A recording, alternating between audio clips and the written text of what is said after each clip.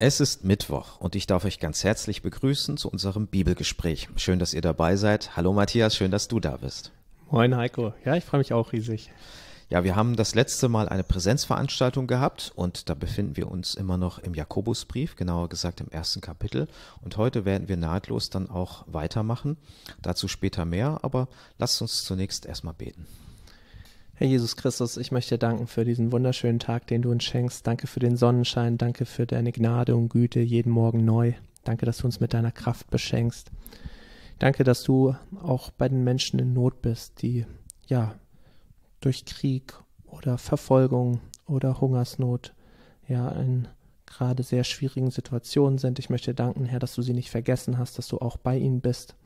Ich möchte dir danken, Herr, dass du omnipräsent bist. Herr, auch da, wo ja wir herausgefordert sind. Und ich möchte dir auch danken, Herr, dass du dein Wort uns schenkst. Herr, was uns doch Licht, was uns Hoffnung, was uns Zuversicht gibt. Und ich möchte dir danken, Herr, dass du auch heute durch dein Wort zu uns sprechen möchtest.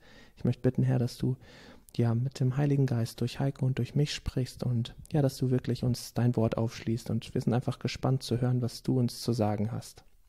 Amen. Amen. Wir wollen jetzt gemeinsam hineinschauen in Gottes Wort und dazu schlagen wir auf Jakobusbrief Kapitel 1 und wir beginnen mit Vers 16. Erstmal einen kleinen Abschnitt. Irrt euch nicht, meine lieben Brüder. Alle gute Gabe und alle vollkommene Gabe kommt von oben herab, von dem Vater des Lichts, bei dem keine Veränderung ist, noch Wechsel des Lichts und der Finsternis. Er hat uns geboren nach seinem Willen durch das Wort der Wahrheit, damit wir Erstlinge seiner Geschöpfe seien. Ja, erstmal soweit. Ihr habt ja das letzte Mal auch, du hast es angeleitet, in der Präsenzveranstaltung den Abschnitt bis 15 gemacht. Vielleicht kannst du noch mal kurz das ein oder andere Wort dazu sagen, woran ihr euch besonders oder womit ihr euch besonders beschäftigt habt.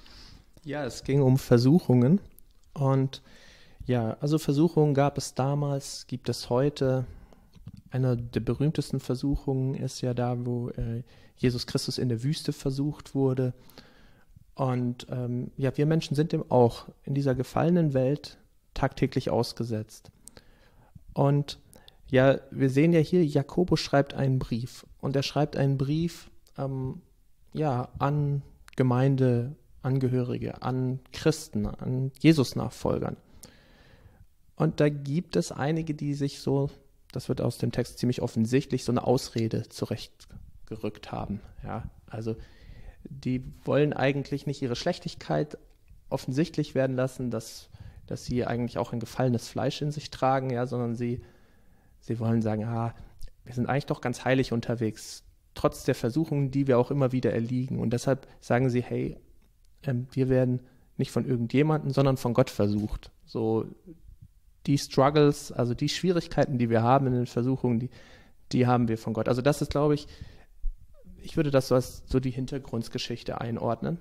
Und ja, ich denke, so in den heidnischen Religionen, also wir denken an den römischen und den griechischen Götterhimmel, ja, da tun auch die Götter verwerfliche Dinge, fordern die Menschen auch heraus und ja, ich denke auch, sie provozieren sie zum Teil. Und ich sage mal, aus dieser Götterwelt heraus wäre es nicht weit her zu sagen, ja, man kann von Gott versucht werden, zum Bösen hin. Aber so ist Gott nicht. Das stellt Jakobus ganz klar und deutlich heraus. Gott ist nur gut, das werden wir jetzt auch gleich in unserem Abschnitt lesen. Und er kann selbst nicht zum Bösen versucht werden und das ist auch nicht er kann es nicht zum Bösen versucht werden und er versucht auch keinen Menschen zum Bösen und das ist auch nicht sein Anliegen. Seine Ziele sind ganz anders. Und das ist so ein bisschen das, was wir in der letzten präsentischen Bibelstunde so ein bisschen besprochen haben. Ja, also es geht um Versuchung und woher das kommt, was der Ursprung ist. Das Interessante ist ja, da geht es um ein ganz anderes Menschenbild, das hier vermittelt wird. Es unterscheidet sich schon stark auch von der antiken Welt oder wie du auch gesagt hast, von den anderen Religionen, die damals auch kursierten und die wohl bekannt waren.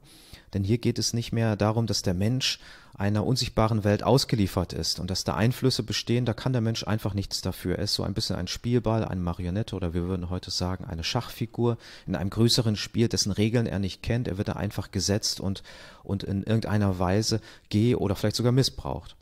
Und der christliche Glaube, der hebt sich davon ganz stark ab. Jakobus macht es deutlich, dass es nicht irgendwie etwas ist, wo wir keinen Einfluss hätten, sondern es ist sogar eine Ermächtigung des Menschen, dass er nicht mehr ohnmächtig ist, dass er nicht einfach nur irgendwo hingeschoben wird, sondern dass er jetzt Verantwortung übernehmen kann für sein Denken und sein Handeln, wie er die Dinge einschätzt und dass er von Gott durch den Heiligen Geist natürlich auch geöffnete Augen hat, um wahrzunehmen, was ist richtig und was ist falsch. Und Jakobus lässt den Menschen bzw. den Christen auch nicht aus seiner Verantwortung heraus. Ja, es ist immer leicht zu sagen, ja, das, wie du es gesagt hast, ein größeres Spiel, wir verstehen die Regeln nicht, wir sind dem alles unterworfen, wir können sowieso nichts dafür. Da drückt sich der Mensch sehr, sehr gerne um seine Verantwortung. Ja, wir sehen das sogar beim Sündenfall. Ja, alle haben sich da um ihre Verantwortung gedrückt. Und der Mensch tut das seither sehr, sehr gerne, möchte sehr ungern Verantwortung für eigenes Fehlverhalten übernehmen und auch sich selbst oft viel besser darstellen, als er eigentlich ist. Also wir sind ja alle gefallene Wesen. Ja, es geht los eben beim Sündenfall. Wir haben auch die Erbsünde. Wir kommen schon als Menschen auf die Welt, die erstmal nur an sich denken. Sehr egoistisch sind das. Das kann man auf dem Spielplatz beobachten. Das beobachtet man auch später im Job, mit Karriere und wie wird miteinander umgegangen. Es wird auch in der großen Weltpolitik immer wieder beobachtet. Unendlich viele Beispiele. Und ja, der Mensch denkt an sich und ist gefallen an sich. Und das Ding ist, er braucht irgendwie einen Retter. Er kommt mit sich selber gar nicht klar und er fällt immer an sich. Und das Ding ist, manche Menschen meinen, sie sind von sich aus gut. Gutmenschen, sagt man auch manchmal. Ja, sie präsentieren gern, was sie getan und gemacht haben und ja, kommen eigentlich gar nicht zu dem Schluss, dass sie einen Retter und Erlöser brauchen, sondern ja, sehen vielleicht nicht, wo sie immer wieder in Versuchungen fallen und sehen auch nicht, ja, wie sie von der Begierde und von der Sünde durchdrungen sind. Aber Jakobus stellt hier ganz klar in den Versen 13 bis 15, dass wenn ein Mensch versucht wird und wenn er in Sünde verfällt, dann ist er dafür verantwortlich und er trägt die Schuld und wenn er keinen Erlöser hat, wenn er nicht erlöst wird, dann führt die Sünde zum Tod. Und jetzt kommen wir zu dem, was Gott tut. Und das steht im ganz starken Kontrast. Also Jakobus kontrastiert das extrem stark.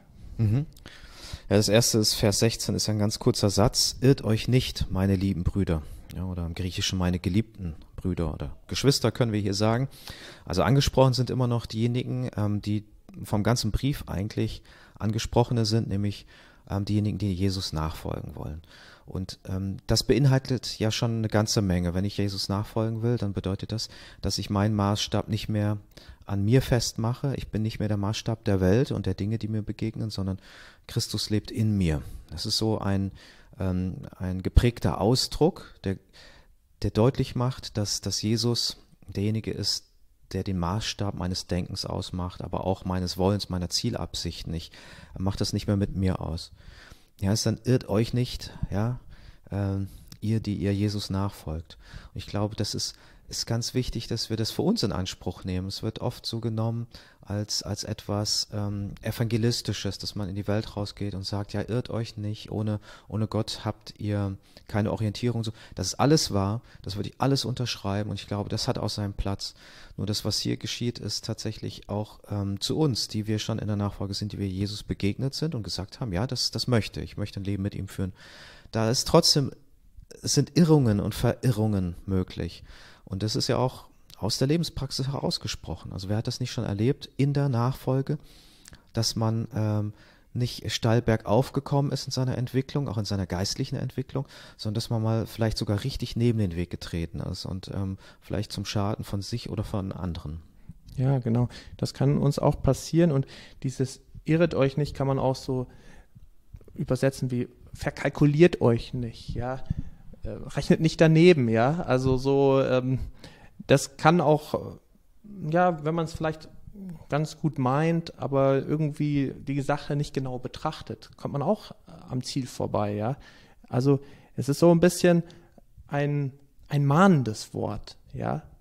Irrt euch nicht. Und man merkt das aus tiefer Liebe, sagte das, meine geliebten Brüder, ja. Also es ist Jakobus ein sehr großes Anliegen, natürlich inspiriert durch den Heiligen Geist, dass wir nicht in die Irre gehen, sondern dass wir den richtigen Weg einschlagen, dass wir richtig erkennen, wie die geistlichen Wirklichkeiten liegen. Und jetzt können wir ja mal weiterschauen. Hier steht Vers 17, jede gute Gabe und jedes vollkommene Geschenk kommt von oben herab, von dem Vater der Lichter, bei dem keine Veränderung ist, noch eines Wechsels Schatten. Ein bisschen schwierig eine andere Übersetzung. Ja, das ist hier Elberfelder Übersetzung. Mhm. Ja, also das finde ich ganz toll bei Jakobus. Eine ganz universelle, absolute Aussage. Jede gute Gabe und jedes vollkommene Geschenk kommt von oben herab. Wie deutest du das? Ja, einmal ist es natürlich, da will ich erstmal anfangen, ist es natürlich total ein Richtungswechsel. Ne? Zuerst wurde ja geguckt darauf, dass man sich entschuldigt, dass man sagt, naja, was kann ich dafür? Das sind größere Mächte, ja, und ich bin nur wie ein Spielball, der hin und her geworfen wird. Und da grenzt er sich davon ab. Und die größte Begründung ist aber keine negative, so nach dem Motto, das siehst du komplett falsch, sondern es ist eigentlich eine positive. Guck mal in diese Richtung. Also es wird nicht nur gesagt, was nicht optimal ist, sondern es wird auch gesagt, in welche Richtung man optimal denken kann. Und das ist immer die Richtung, in die man schaut, wenn man Gott anblickt. Alle gute Gabe, ja, das bedeutet, schau doch auf die Möglichkeiten, schau auf das, was Gott dir gibt, schau auf die kleinen und großen Dinge, die er dir erhält oder die du empfängst. Das Interessante ist, auch da sind wir nicht die Urheber, auch da sind wir nicht der Ursprung des Guten. Genauso wie es falsch wäre zu sagen, das Schlechte kommt von Gott. Ja? Es ist genau andersrum. Jakobus dreht den Spieß um und sagt, nein, das Schlechte kommt nicht von Gott, sondern das Gute kommt von Gott. Und das Schlechte kommt von den Begierden, die eine Versuchung in deinem Leben darstellen. Und die sollst du überwinden. Ja, es ist, glaube ich, sehr typisch für den Menschen. Er möchte die Verantwortung für das Böse in seinem Leben nicht übernehmen, für die schlechten Entscheidungen, für da, wo er vom guten Weg abgeirrt ist. Und wenn es das Gute ist, dann meint der Mensch oft, er hat es sich alles selbst erarbeitet. Kommt alles aus seiner Hände Werk, aus seiner Kraft und was er da sich errungen hat. Und vergisst allzu oft, dass wirklich alles von Gott kommt. Ja, jeder Atemzug, jeder Herzschlag, jede Möglichkeit, sich zu bewegen, die ganzen Ressourcen, die wir hier auf der Erde haben, Menschen, die wir treffen, die uns wohlgesonnen sind, hat auch Gott geschaffen. Menschen, die sich verlieben, ja, also ich meine, ich sehe meine Fehlerhaftigkeit tagtäglich und ich kann so dankbar sein, dass meine Frau mich trotzdem liebt, ja. Auch das erkenne ich als ein Geschenk Gottes, ja. Unverdient, ganz, ganz sicher. Und so sind wir in so vieler Hinsicht beschenkt. Dem guten Wetter, den Regen. Alles ist ein Geschenk Gottes. Alles hat er in einem wunderbaren göttlichen Gleichgewicht geschenkt. Und ohne dieses Geschenk, ohne das, was Gott in dieser Vollkommenheit, in dieser Schöpfung, was er gesagt hat, ist es sehr gut. Alles zusammen, die gesamte Schöpfung ist sehr gut, ist göttlich gut. Hätten wir überhaupt nichts, was wir irgendwie weiterentwickeln könnten. Ne? Also alles Gute kommt von Gott. Das, was hier geschieht, ist eigentlich auch das, was man in der Seelsorge als Denkfehler beschreibt. Also das, was Jakobus aufgreift und darauf eingeht. Das ist auch ein Denkfehler, der immer zu einem inneren Konflikt oder vielleicht auch sogar zum äußeren Konflikt führen kann, wenn man sich auf diesen Weg begibt. Dieses emotionale Denken, wo man auch das Positive entwertet. Manchmal sogar auch verkehrt in das Gegenteil. Man will das Positive in dem Moment gar nicht sehen, sondern man macht das Negative ganz groß. Und das ist ein Denken, das sehr emotional ist und manchmal mit den Realitäten nicht übereinstimmt. Und Jakobus, ich finde, das ist so gesund, was er hier auch weitergibt, was er hier auch sagt, was unsere Blickrichtung sein soll, nämlich auf den zu gucken, der uns so überreich beschenkt. Und es gibt viel Leid, gar keine Frage. Und es gibt viele Herausforderungen. Und wenn wir bei dem Thema sind, es gibt auch viele Versuchungen. Und es gibt genug Niederlagen, die wir in unserem Leben haben, wenn es uns um das geistliche Leben geht. Aber es gibt auch das Gegenteil. Also wie froh dürfen wir darüber sein, dass wir einen Gott haben? Wie froh dürfen wir sein, und jetzt gucke ich mal unser persönliches Leben an, dass wir so gut versorgt werden. Dass wir nicht hungern müssen, dass wir hier im Frieden sind. Das ist nicht selbstverständlich. Das hat auch nicht jeder Mensch. Und sich daran zu erinnern, was wir auch heute in diesem Moment an guter Gabe aus seiner Hand empfangen dürfen. Ja, wir dürfen auch die Schwierigkeiten sehen. Wir brauchen uns nicht blind oder dumm stellen, auf keinen Fall. Aber auf der anderen Seite dürfen und sollen wir auch nicht vergessen, was gerade Wunderbares in unserem Leben da ist. Absolut. Ja, und ich meine, wenn es da heißt, jede gute Gabe und jedes vollkommene Geschenk kommt von oben herab, dann möchte ich nochmal sagen, wir sollten vielmehr mit all diesen guten Gaben immer Gott in Verbindung bringen. Ich glaube, das verpassen wir immer. Wenn wir ein Glas Wasser trinken, ein einfaches Glas Kranwasser, ja, eine Quelle, die Wasser hervorbringt, die sauber ist. Ja, also Wasser, wird oft gesagt, ist Leben, ja, aber Leben schenkt Gott, ja, durch seinen Geist und wir sind so beschenkt, ja, und das sind so Kleinigkeiten, alles Gute, das sollten wir mit Gott in Verbindung bringen und alles Vollkommene kann sowieso nur von Gott sein, weil er ist der einzig Vollkommene. Also Gott ist die personifizierte Vollkommenheit, also kommt jedes vollkommene Geschenk auch von ihm und dieses von oben herab, das ist, ich würde sagen, so ein geflügeltes Wort von Gott. Ja, also das kommt in der Bibel mehrfach vor, von oben herab. Da versteht man wirklich, von dem allmächtigen Gott kommt es. Ja, es ist nicht von uns, nicht was wir unten hier uns auf der Erde erarbeiten, sondern von oben herab. Als ein Geschenk, als ein Segen, wie Regen, wie Morgentau. Es kommt von Gott. Und ich will mal ganz kurz weitergehen. Von dem Vater der Lichter. Was verbindest du mit dem Vater der Lichter? Eine ganze Menge, also unterschiedliche Aspekte auch. Ne? Das eine ist natürlich schöpfungstheologisch. Die Lichter, damit sind auch die Gestirne gemeint. Also da muss man nur nachts, wenn es mal richtig dunkel ist, hochschauen. Das ist so ehrfurchtsvoll, wenn man dann fragt, wo kommt das her? Dann merkt man, wie groß Gott ist und wie klein der Mensch ist. Und natürlich auch, die Gestirne wurden ja oft verehrt von verschiedenen Völkern Richtig. Als Gottheiten. Ne? Und er ist der Vater der Lichter, weil er der Schöpfer dieser Lichter, Sonne, Mond und Sterne ist. Also er steht über allem. Genau. Das ist sicherlich auch ausgedrückt. Er ist nicht eines dieser Lichter, genau. Und er ist auch nicht jemand, der sich dem unterordnen muss. Es ist ja bis heute so. Es gibt ja auch in der Esoterik gibt es ja oftmals man befragt die Sterne, Sternbilder, Horoskope und so weiter. Und das ist eigentlich ein Wort, das sich mit wenigen Buchstaben genau dagegen wendet und sagt, nee, da drüber steht ein Gott, ja, und der hat das alles geschaffen. Das andere ist aber natürlich auch, dass Licht an sich eine Qualität hat und das sehen wir auch bei Johannes, wenn er das immer wieder auch als ein sehr anschauliches Bild nimmt.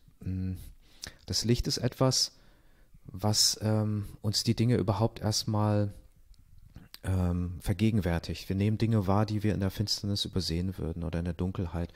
Licht kann auch wehtun im ersten Moment, wenn es Dinge gibt, die wir verbergen wollen. Wir haben ja davor das Thema auch der Begierden, der Versuchung gehabt. Und da sehen wir, Gott hat damit aber keine Gemeinschaft.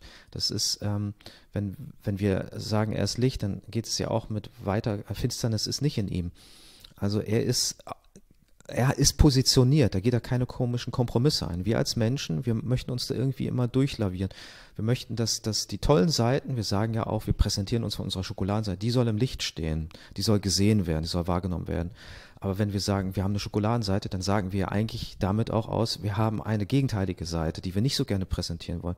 Wie ist es mit den Dingen, wo wir meinen, dass uns in dem Moment kein Mensch sieht? Ja? Wie ist es mit den Dingen, wo wir selbst als gläubige Menschen der Versuchung unterliegen und meinen, ach, das ist ja jetzt nicht so schlimm oder ich will an die Folgen nicht denken oder jeder hat mal Fehler oder einen schwachen Moment, wo wir dann nachgeben. Ja? Was ist mit diesen Aspekten, die wir gerne lieber im Verborgenen lassen wollen? Bei Gott ist es im Licht, ja? Gott sieht die Dinge und das ist so eine Entscheidung. Wo wollen wir stehen? Ja, wollen wir uns dem ausliefern? Kann schmerzhaft sein, ist aber so befreiend. Ja, ist eine Entscheidung, wenn wir sagen, ich glaube an Jesus, dann ist die Entscheidung schon getroffen. Ja, dass wir ihm nachfolgen und dass wir ihm unser Leben widmen und er auch da reinsprechen darf, ja. Und wie gut ist das, weil wir kommen hier gleich weiter, hier heißt es, bei dem keine Veränderung ist, noch eines Wechsels Schatten. Also, das heißt, in dieser Welt ist alles dem Wandel unterworfen.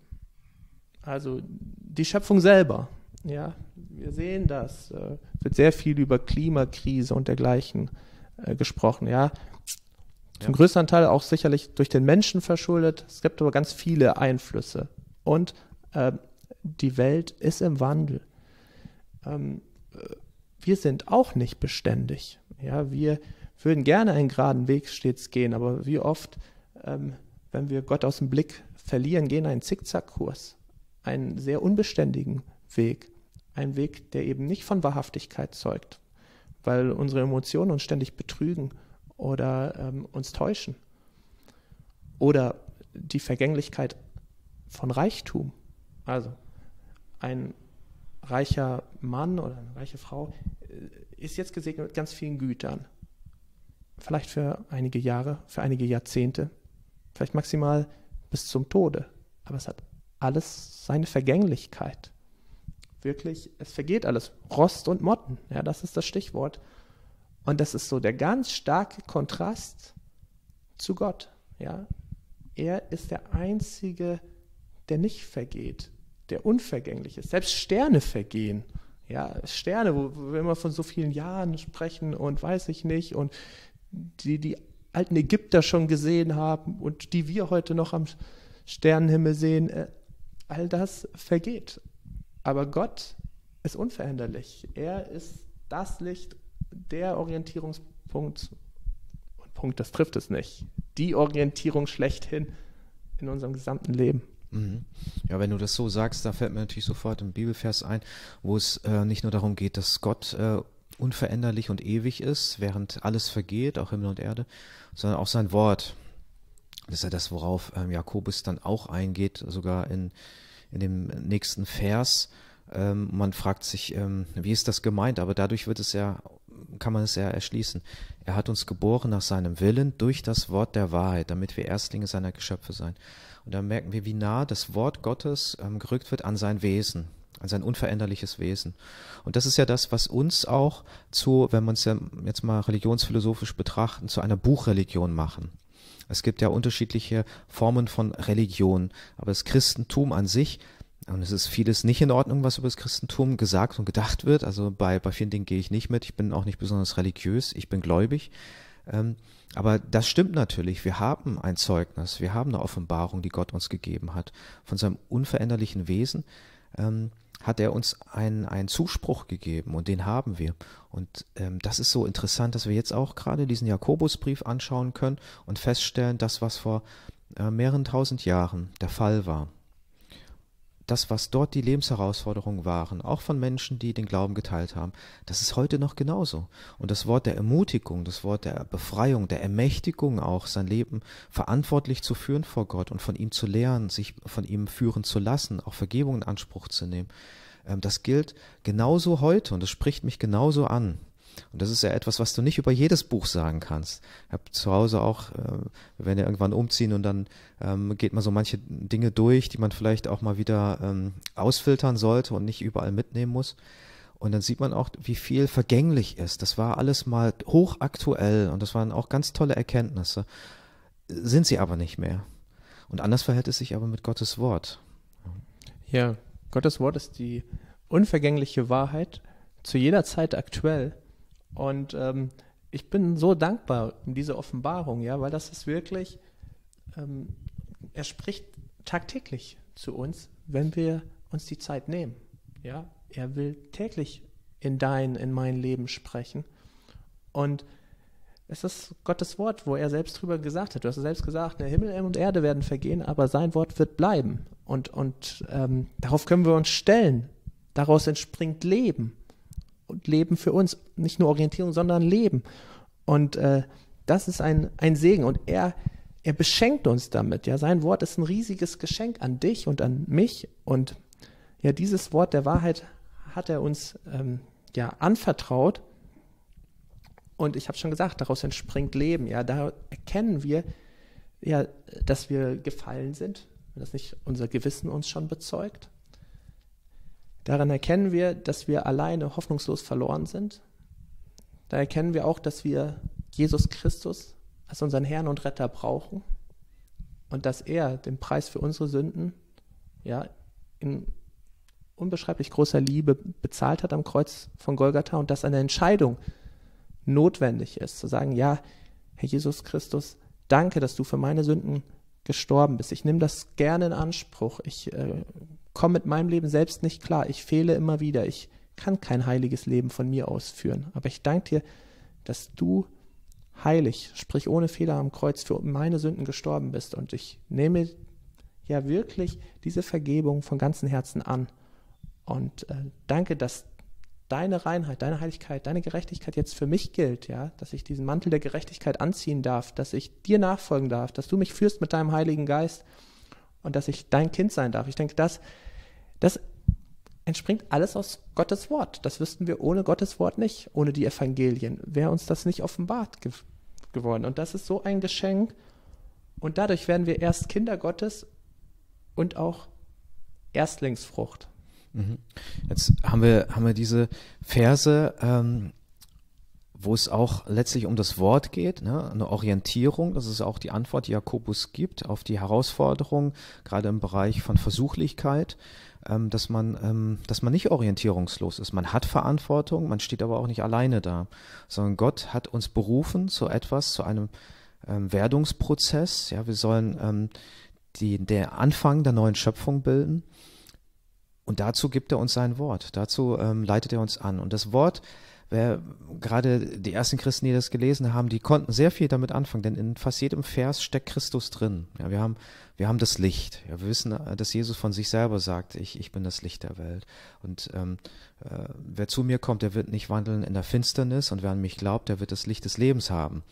Ja, das ist so diese Verheißung. Ich bin das Licht und ihr sollt auch Licht sein. Und das ist auch bei Matthäus in der Bergpredigt, wo wir von ihm bezeichnet werden als Licht und Salz in dieser Welt. Das ist eine Berufung, das ist unsere Art. Wir dürfen ein Teil dieses, ja, wir sind ja geboren vom Vater des Lichts. Deshalb haben wir das auch in uns. Das ist unser Wesen, unser neues Wesen. Richtig.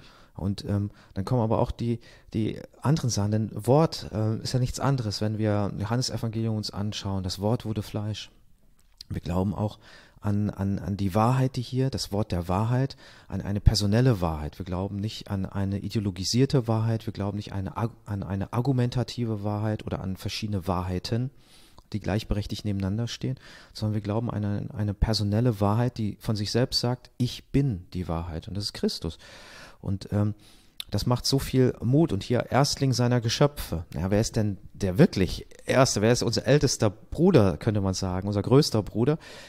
Ist Jesus Christus. Ne? Ja. Also von daher steckt so viel Christus hier drin. So Christus zentral, dieser Text von Jakobus gerade als Antwort auf alle Versuchungen, auf alle Herausforderungen des Lebens. Es gibt eine große Antwort, und die ist nicht kompliziert, und das ist unsere Beziehung zu Christus. Ja, du hast es sehr schön herausgearbeitet. Es geht hier in dem gesamten Text vor allem um Christus und dass wir seine Nachfolger sein dürfen. Ne? Und ich denke, du hast es gesagt, der allererste war Jesus Christus. Er ist gestorben und wieder auferstanden. Ja. Und wir werden auch diesen ersten Tod sterben, aber wir werden auch wieder auferstehen. Aber jetzt, so im Geistlichen, sind wir schon unserem alten Menschen, diesem gefallenen Menschen, gestorben. Und jetzt, wenn wir uns für Jesus Christus entscheiden und ihm nachfolgen, wir sind eine neue Kreatur. Ja, in dem Moment, wo wir sagen, Herr Jesus Christus, ich will nicht mehr Herr meines Lebens sein, sondern du sollst es sein. Mach mich zu deinem Kind. In dem Moment sind wir eine neue Schöpfung. Und in dem Moment sind wir diese Art Erstlingsfrucht. Eine Frucht eigentlich, die man eigentlich erst im Himmel erwartet, in der Ewigkeit. Aber die wir jetzt hier schon auf Erden sein dürfen. Wir dürfen schon hier auf der Erde Zeugnis geben von unserem Vater im Himmel, von der Ewigkeit. Ja, von diesem wunderbaren Königsreich, was da kommt. Und das ist dieses, wo wir auch schon als Botschafter praktisch ausgesandt sind, wo wir das Evangelium, die gute Nachricht weitergeben dürfen. Und wir leben da nicht aus unserer Kraft und Stärke heraus, nicht weil wir es alle meistern können, sondern weil der Heilige Geist durch uns wirkt. Und in dieser Freiheit, aber auch in dieser wunderbaren Führung sind wir ein Licht in dieser Welt. Ein Leuchtturm, der auf Jesus weist. So, das ist unser Auftrag. Das sind die letzten Worte, die Jesus hier auf Erden uns weitergegeben hat mit dem Missionsauftrag, Matthäus 28. Und ich finde auch hier wird das hier sehr deutlich. Genau. Und das ist so tröstlich und ich finde, das ist auch so eine herzliche Einladung. Wer kann sagen, dass er einen Gott hat, der ihn so herzlich einlädt, der ihm sagt, du hast die Freiheit, du kannst dich so oder so entscheiden, aber wenn du dich für mich entscheidest und für die Beziehung, dann werde ich für dich da sein, werde dich führen, werde auch der sichere Grund sein, auf dem du durch diese Zeiten gehen kannst, auch der Not, der Dürre. Und die machen wir ja auch durch. Es ist kein längst vergangenes Thema. Wenn wir uns umschauen, und da müssen wir nicht in die Zeitung gucken, da müssen wir nicht die Nachrichten hören, sondern brauchen wir nur in unser eigenes Leben hineinschauen, dann sehen wir genug Baustellen, dann sehen wir auch Dinge, die uns Sorgen bereiten oder die uns traurig machen, vielleicht sogar auch wütend machen. Und wir dürfen aber in diesem Moment auch eine Freude verspüren, weil über all dem Leid, das auch in unserem Leben ist, der Sieger da ist. Und der ist nicht nur ein Sieger, der fern weg ist, sondern der uns an die Hand nimmt und uns den Sieg schenkt. Und das ist auch das, gestern hatten wir Seniorenkreis, für mich erstmal das letzte Mal Bibelgespräch im Seniorenkreis. Und das war schon auch ein Abschied, auch teilweise mit viel Wehmut. Und es war eine herzliche Gemeinschaft, es waren auch ganz tolle Gebete. Und da ist mir auch bewusst geworden, viele von diesen liebgewonnenen Geschwistern werde ich einmal erst wieder in der Ewigkeit sehen. Und es sind auch schon viele gegangen in den letzten Jahren. Und man weiß, die sind nicht einfach fort, sondern die sind einen Schritt weiter. Die sind vorausgegangen auf dem Weg, den wir nachfolgen werden. Und wir haben einen Treffpunkt. Und in dieser Relation, wir glauben an einen Gott, der das ganze Universum gemacht hat. Das steht hier in diesem Text, ja.